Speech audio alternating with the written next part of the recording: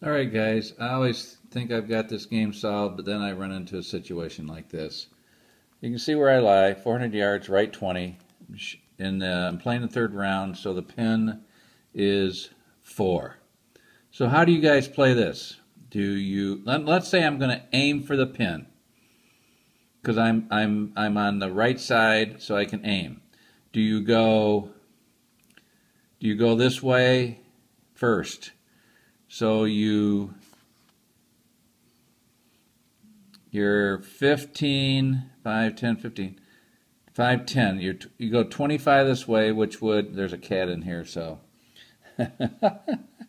So do you move the marker over and then go up? So that would, by moving this over to this line, it only add 5 yards because it's 15 and 10. So 5 yards, 10, 15, 20, 25 to here? Or do you go this direction over? Get back, cat. Do you go this direction, which would say I'm sliding over 5, 10, 15, 20, which adds 5 yards. So 5, 10, 15, 20, 25, 30. Which way do you guys play it?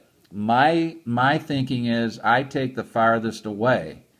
Since I'm farther away this and the side than I am in this direction, I would say the longer shot is apropos here. So I would be aiming up this center line, and because there's nothing behind here, I'd probably instead of shooting 30, I'd probably shoot 25 yards, and give me some leeway.